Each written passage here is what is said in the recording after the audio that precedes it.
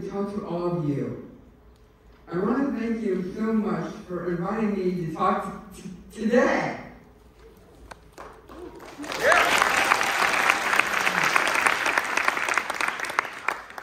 The question that I would like you to think about today is, how do you see me? That might be a hard question, since it's a little hard to see me with a mask on. I'm trying to do their best. Most people see me first as a person with Down syndrome. It makes sense. I mean, it's pretty obvious, right? People with Down syndrome are usually easy to recognize. But we definitely don't look all the same. This is a cast of the reality show Born This Way. It's a really good show if you haven't seen it. You really should. Down syndrome means I have an extra chromosome. Every cell in my body has 47 chromosomes instead of 46. Down syndrome is a physical and cognitive disability. It mostly affects my muscles and my memory. I also have a hard time understanding abstract things, like money and time, but I'm working on that. Next slide, please. Sometimes people will wonder what it's like having a disability, but my life is pretty much like most high school students. I just read from at 4:51 for English. It was interesting, but pretty dark. I will not read it again. Outside school, I play soccer and baseball. I love to draw and paint, watch movies, read books, and hang out with my family and friends. I'm also a sales advocate. I'm interested in getting civil rights for people with disabilities.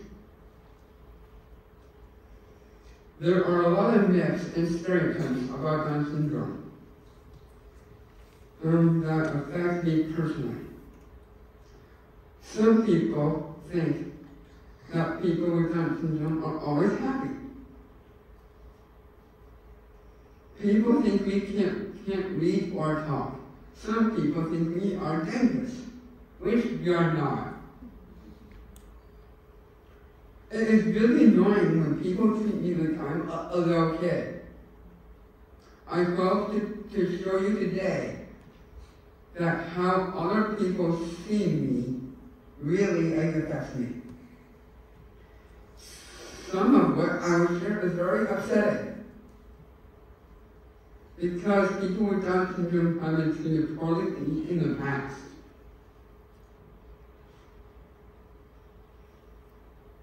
I got the idea for the title of this talk when I saw this video made by Core Down, an Italian Down syndrome nonprofit.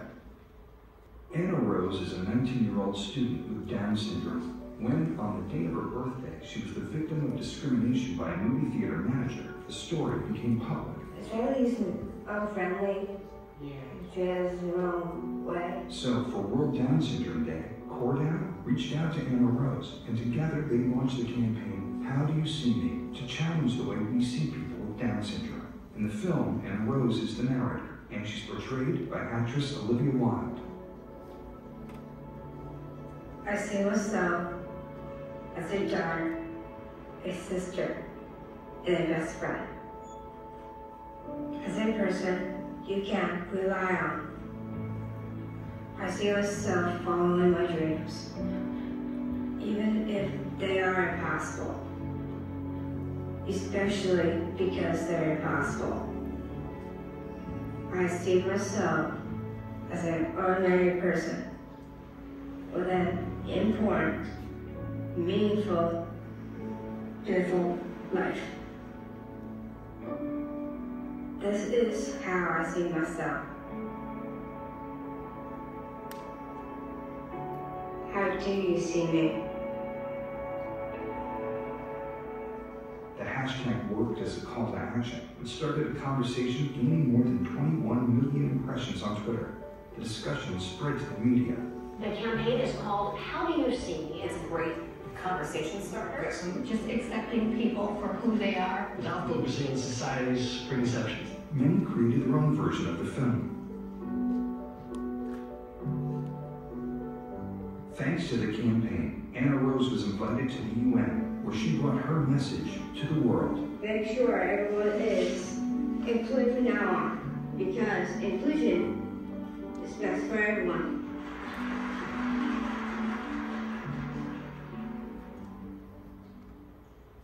Society often sees people with Down syndrome as incapable, not smart, and not as actual people. This has terrible consequences.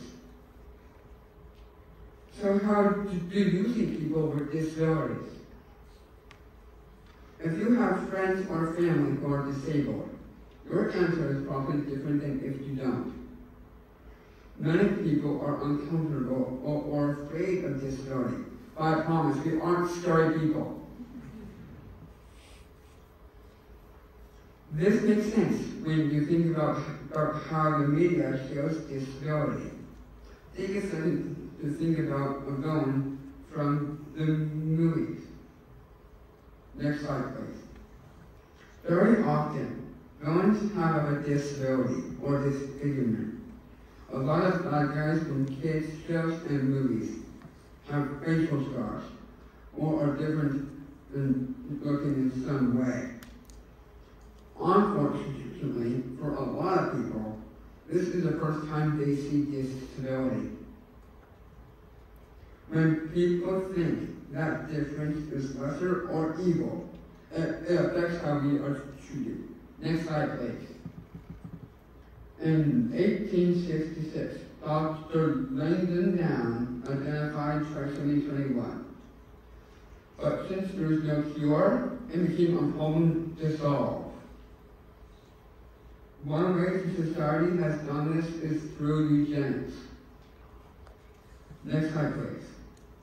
Eugenics is when people use Darwin's ideas to improve people's eugenics by selecting which characteristics get passed down to the next generation. Next slide, please. In the early 1900s, California was one of the centers of eugenics. In 1909, California started allowing forced sterilizations of people with mental illnesses and disabilities. Next slide, please. Many thousands of them, and people of color in prisons, and had these surgeries, forced sterilizations in and into 2014. It is still legal in California and 30 other states. Next slide, please.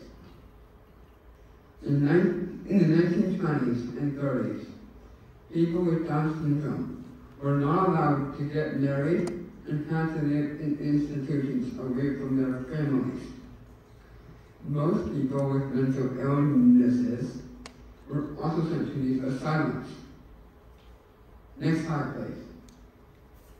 In Germany in the 1930s, Hitler and the Nazis borrowed these ideas about eugenics for a program called Action T4. Before the Holocaust in 1939, the Nazis targeted young children with Down syndrome and other disabilities and took them from their homes. Later that year, the Nazis started burning up everyone with disabilities. It was too slow to kill them by injection or starvation, so the Nazis developed the gas chambers to kill disabled people more efficiently. They later used these gas chambers on Jewish, gay, and Roma people. Next slide, please. By the end of World War II, between 200 and 300,000 people with disabilities were killed. Half of them were children. That was so terrible, but if you had Down syndrome, things were also really bad in the United States. All the way to the 1980s. Next slide, please.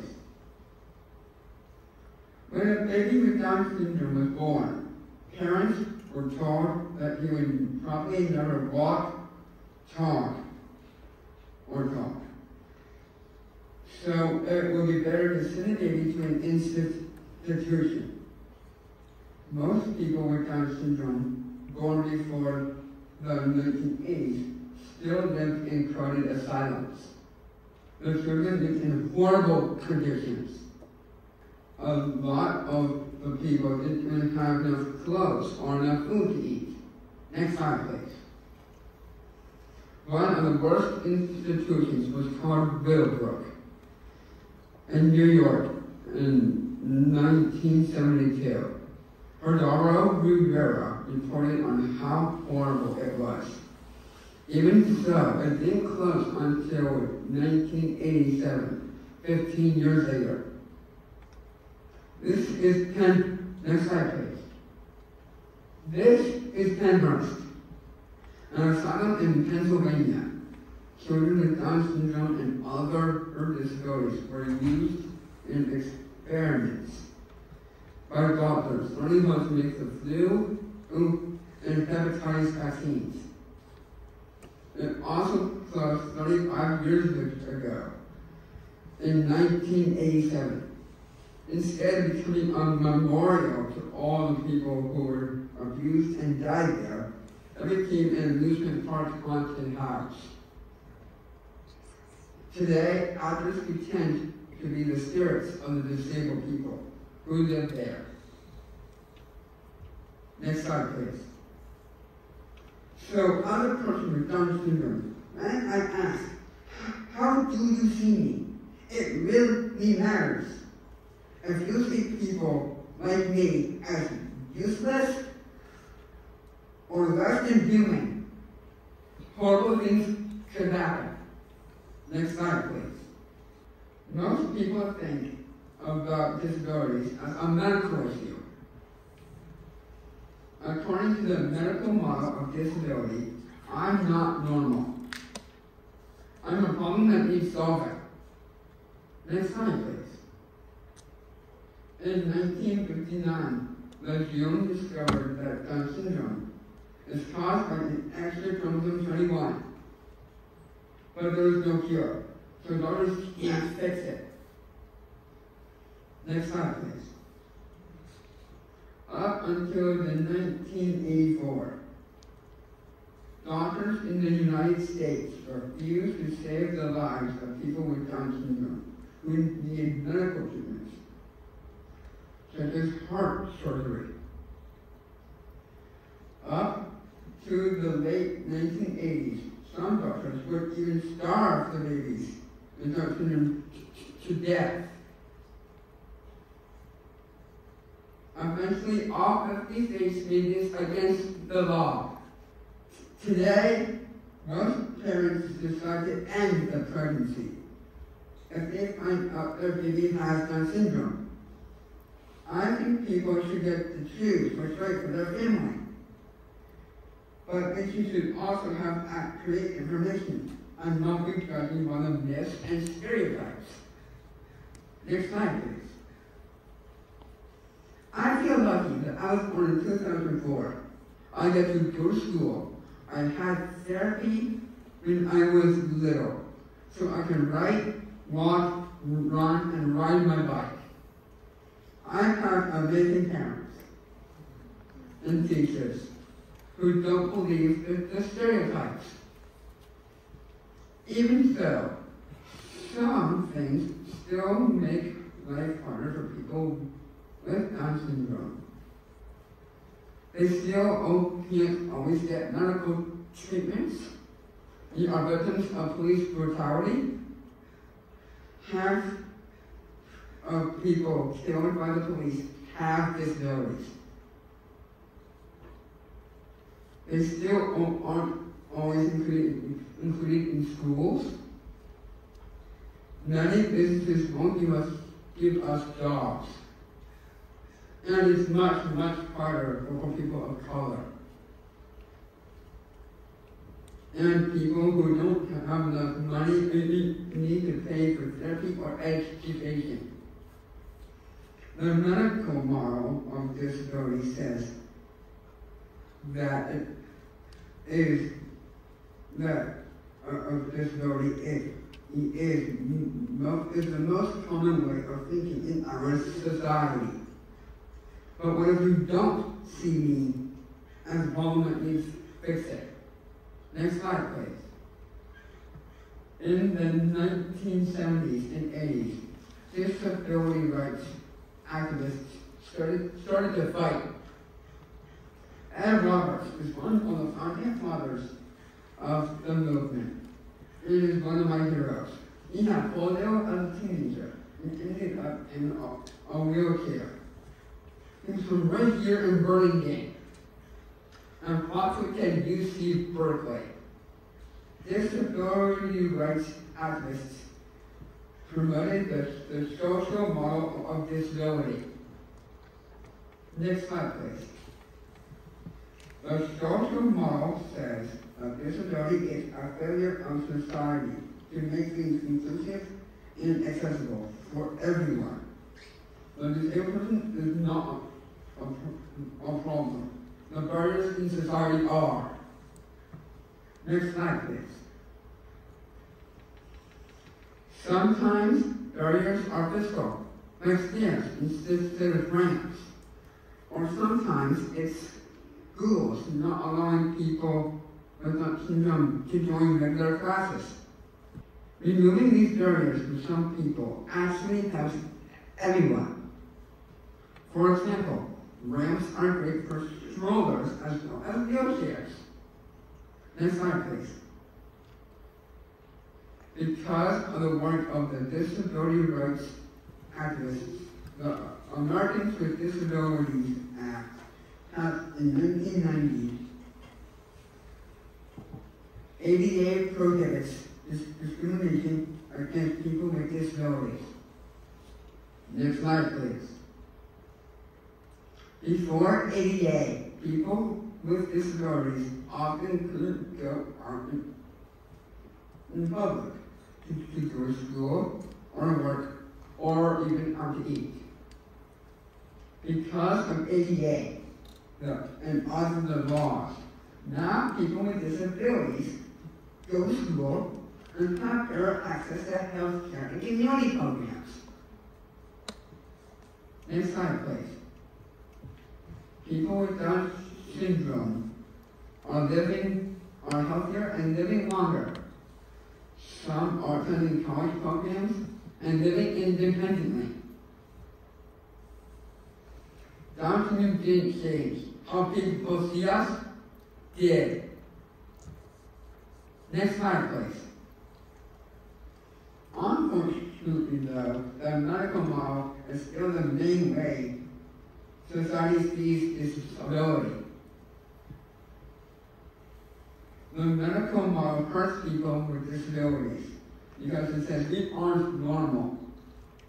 This is ableism. Ableism sees disabled people as not as good as able-bodied people. It is so common that sometimes it's hard to recognize. Using disability as a metaphor for evil and villains is just one example that many people never think about. Next slide, please. Here are some examples of ableism. Many books, movies, and TV shows are ableist. A lot of our language is too. The R word is just as bad as the N word, so please never forsake or tolerate it. Next slide, please. The good news is that there are a lot happening right now with disability rights. Activists are working hard to change the system. This is the disability pride flag. The black field represents the suffering of the disability community from illness, negligence, police brutality, suicide, and eugenics. It also represents rebellion and protest, because we are fighting back. The lightning bolt shape represents the zigzagging that people with disabilities do to navigate an inaccessible world. The colors represent 5 different types of disabilities. Blue stands for mental illnesses. Yellow is for cognitive disabilities, like myself. White represents invisible and undiagnosed. Red is for physical disabilities. And green stands for sensory disabilities. Just by listening to this presentation, you know more than most people about Down syndrome and ableism. It is often harder for people with disabilities to communicate and share our message. We are counting on our allies. Next slide, please. We need laws that help people with disabilities. These are photos of my trips to Washington, D.C. to meet with members of Congress. We are trying to change a law that allows companies to pay people with disabilities a few pennies an hour. There are still many unfair laws, but advocacy is working. Earlier this year, Governor Newsom announced that California will pay reparations to people who got forced sterilizations. Next slide, please. You can be an ally. Start by recognizing ableism. Teach others about what you learned. Follow and boost content from creators with disabilities on social media. You can learn so much from disability TikTok and YouTube. Next slide, please. Here are some positive examples of disability in the media. You can probably tell that I really love animation. Next slide, please. You can also help us celebrate. World Down Syndrome Day is March 21st from 2021, and July is Disability Pride Month. We have a long way to go, but things are starting to change. Next slide, please. So, how do you see me? If you see me as a person who needs extra help and to support, and it's okay, and you need help too. I'm really terrible at a lot of things, but it's not so bad. You get used to it. You can all support each other and not be feel sad about the things we aren't able to do. You don't have to be perfect. Having Down syndrome is not bad. I still want to have Down syndrome because I feel different. And I don't want to be exactly like typical people. It makes me unique. I love who I am. I don't want to change in any way. Next slide, please. Other people with Down syndrome feel the same. These statistics are from a 2011 study of hundreds of people. We don't suffer from Down syndrome. So people shouldn't feel sorry for us.